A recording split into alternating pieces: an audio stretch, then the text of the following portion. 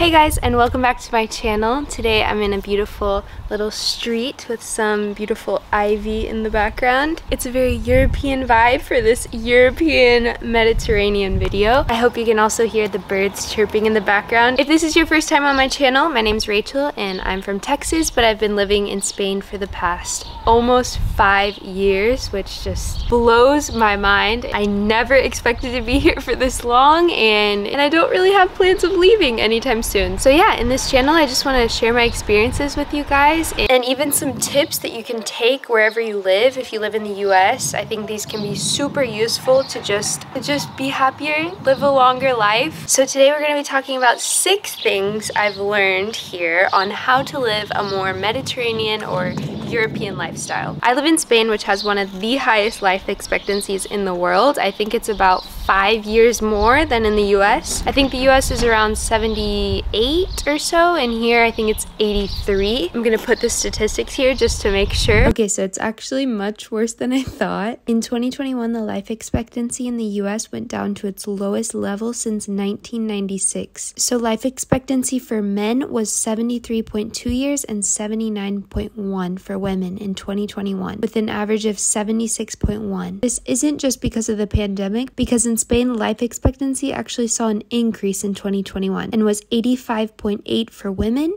and 80.2 for men, with an average of 83.3. This is a difference of 7.2 years. People live 7 years longer in Spain. But basically, people live a really long, happy life here because of the lifestyle. So if you want to live a long, happy life as well, here are my tips. Tip number 1, take vacation. I repeat, take vacation. Here in almost all of Europe, in the month of August, the entire continent takes vacation, and they take a long vacation. Okay, I know that in the US this might be a little bit harder because you probably can't take a month off, or can you?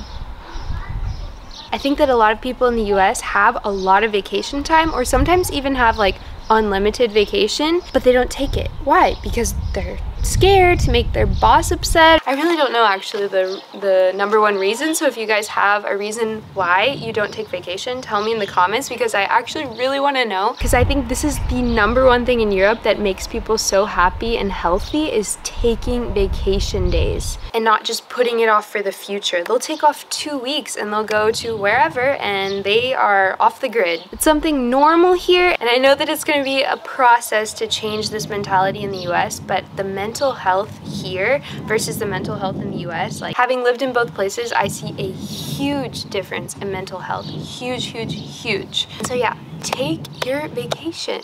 Stop putting it off. Stop putting off that Europe trip to who knows when. If you don't do it now, when are you gonna do it? If not now, when?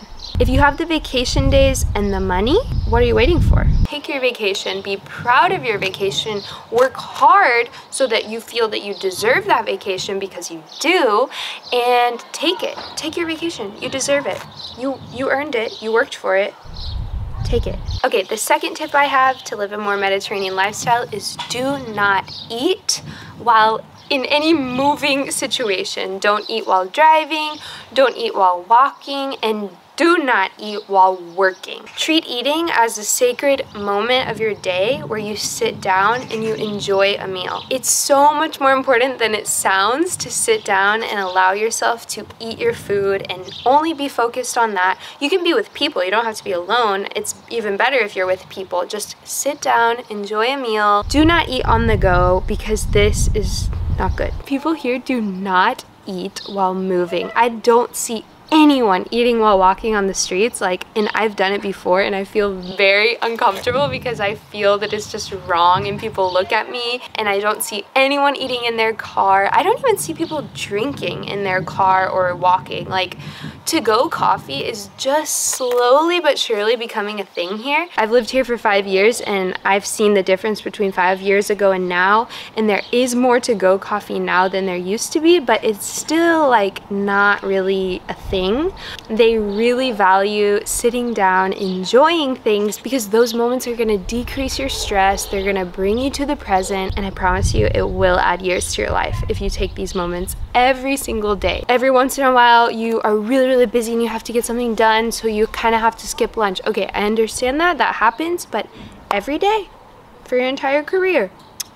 Okay, the third tip that I have is to do things on the weekdays. I feel that in the US, there's like the work week and school week and the weekend. It's like a huge barrier in between these two things, and a lot of people just live their work weeks to make it to the weekend. They're just waiting and waiting for the weekend. They're like, please let the weekend come faster. I'm dying. I hate everything. I just want to get to the weekend. If you live your entire life like this, you will have missed most of your life. 5 days a week working, 2 days off, you just wished away the majority of your life waiting for the weekends. So what should you do? Do things on the weekdays. The weekdays are days as well. They're days that you're on this earth, that we're lucky to be alive, so we need to take advantage of them. I know that the easy thing to do would be to rush home from work, maybe pick up to-go food, go home, sit on your couch, watch TV, and stay home for the rest of the night, and you think that that's what's gonna relax you and give you energy for the next day. I'm here to tell you that is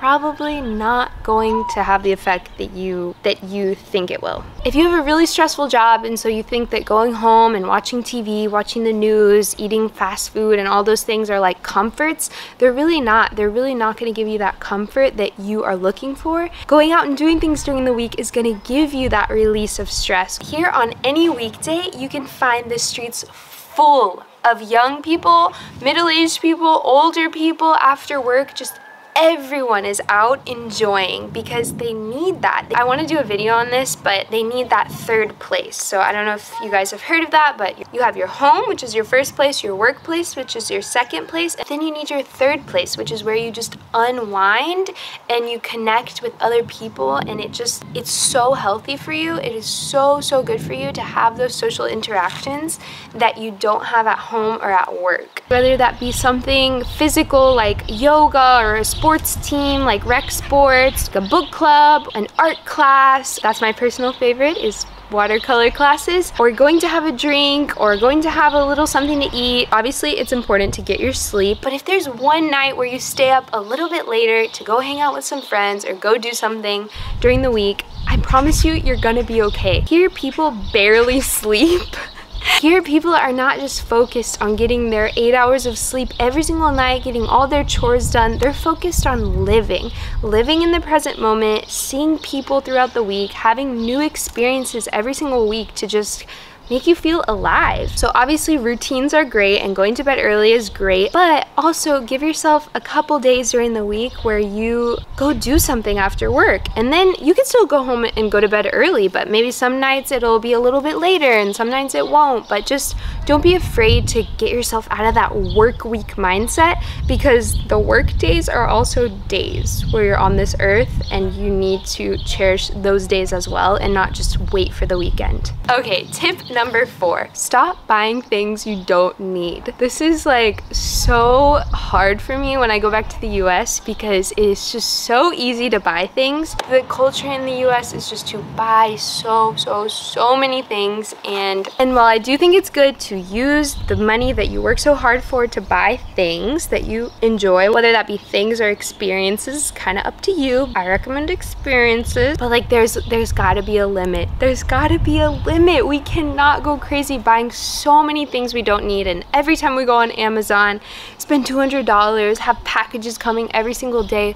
You don't need it. You don't need it. And the reason I say this is because sometimes we work so hard to have the income that we desire, but then why do we strive for that income if we just spend it on things we don't need and really don't even want? Why do we do this? Here, the culture is not so much consumerist, like, let me just buy everything, and like, oh, what is that new thing that my friend has? Like, oh, I'm gonna buy that too. It's really not like that here, and it takes the pressure off needing to make so much money because you realize you don't need to buy all these things. Why are you working so hard towards a salary that you just are blowing on random things? Like, if you have something in mind that you want, a trip or a house or a car or something that you like have in mind, like, okay, this costs this amount of money. I need a job that's gonna give me this much money because this is what I really want to do with that money. I don't think that's the way most of us see money and income. We just strive to make as much as possible. So if you're gonna work so hard for that money, work just as hard in deciding how you want to invest that money, that time, that energy, that stress. You have to reinvest it in something that's gonna actually make you grow, and that's probably not gonna be your $500 Target trip, unfortunately. Okay, tip number 5. I think that one thing here that everyone does that really does affect their life, whether they know it or not, is dressing nice. So when I was in college in the US, we all just wore extra large t-shirts, Nike shorts, and tennis shoes. It was just the minimum effort in your physical appearance. And it's very weird because here people dress really nice. Like, you will not see people in a t-shirt or in leggings. That's only for going to the gym, but there are even some people who do not wear that on the street. Like, they'll wear normal clothes to the gym and then they'll change in the locker rooms, and they will also leave in their normal outfit. That to me is like a little bit too much. I walk to the gym in my gym clothes here. The way that it affects you subconsciously, even dressing nice, is so underrated in the US, and it's not coming from like a superficial place, because here people really aren't like trying to be like the best looking or anything. They just wear clothes that fit them well. They're nice. They're from Zara or H&M. They're not even like expensive clothes. It's just something nice. You feel put together. You have your hair somewhat nice. They don't wear a lot of makeup here. They just look put together, and you can see that that reflects in the way that they are. It just really affects your day, I think. The days that I don't get ready because I work from home, I really just don't ever get into that mood of like, okay, today is a work day, we're going for it, we're gonna get a lot done. I feel confident. Like, if I just like wear my big t-shirt and like pajama pants all day, I really just don't feel good about myself. Like, here I even have to get ready to go to the grocery store. Like, I can't go out in my t-shirt and like leggings. I have to like, okay, let me put on some pants, let me put on like a decent shirt, let me pull my hair up. And those moments are like self-love moments. Like, okay, I'm worth this moment. And you're probably thinking like, why do I need to look good to go to the grocery store? I'm not gonna see anyone there, it doesn't matter. But it's not about that. It's about investing that time into yourself and giving yourself the self-love and self-care that you deserve. And when you do that with your physical appearance, it also goes back into your physical health, maybe your diet, exercise. You wanna give yourself that time and that energy